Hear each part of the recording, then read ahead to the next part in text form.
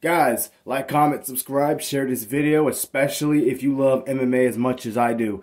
I've technically already done at least 2 prediction videos on this fight, but I'll do it again because I had a good viewer on my channel. I think he subscribed, maybe not. He should if he hasn't. On this fight. So, since he wanted me to do it, you know, I talk about MMA all the time. Why not do it again? And I'm not changing my prediction. I have Dustin Poirier beating Justin Gaethje, and I'll tell you why. When I've seen both of them fight, both of them win fights and lose fights, I'm not looking at how they've lost. I'm looking at how they've lost, but I look at who they've lost to and I'm looking at more of how they've beaten their opponents. For example, when you look at Gaethje, he's willing to take you the distance if he needs to, but he's such an exciting striker. He's a knockout artist. And it's not that he doesn't knock you out one punch. He can. But he just wears you out. His punches look like hand grenades. Just boom, boom, boom, boom, boom, boom, boom, boom. His fighting style makes him dangerous. Yes, but Poirier is also dangerous because here's the difference.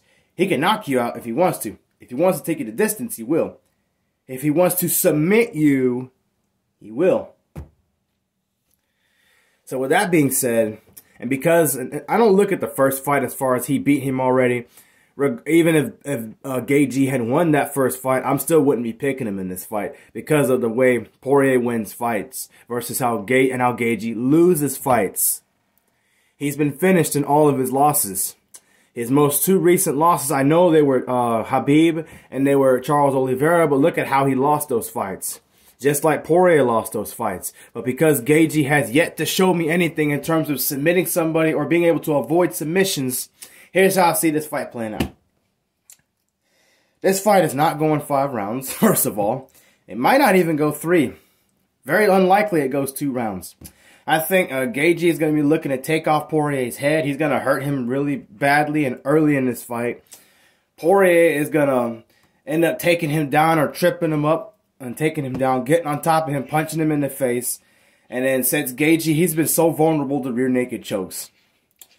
I think Poirier will be on top and will start gaining momentum with ground and pound. And you'll see Gaethje kind of turn his back or turn away as he's trying to defend. And it will be just enough to where Poirier sees his neck or sees he's exposed. He's going to get a hold of his back and put him in a rear naked choke and put him away. Something similar to how Gaethje lost his fight to Oliveira. That's how I see that fight happen. I think Gaethje's going to have momentum early. He's going to be throwing some leg kicks. Poirier's going to throw some shots back. And then Gaethje's going to catch him with a big punch or a big kick and rock his world and try to follow it up. Be too aggressive, super aggressive to the point where it's almost reckless. And Poirier somehow survives that onslaught and takes him down, full mount, ground and pound, rear naked choke, end the story. So if not late first round, definitely the early second round. That's when I see this fight going. So that's how I see this fight happening. Now, Gaethje can beat him. Obviously, Poirier's been knocked out before, but lately he's just been so much better as a fighter. Knockouts, submissions, decisions, he can beat you in any way possible. And he's proven that. And he's had so much experience in the octagon. He's been in there since 2011, 2012. That's just my opinion. Again, I've seen too many ways for Poirier to win fights. And for Gaethje, he has lost fights in the same manner. And for Poirier, he has submitted guys. So that's my opinion on that.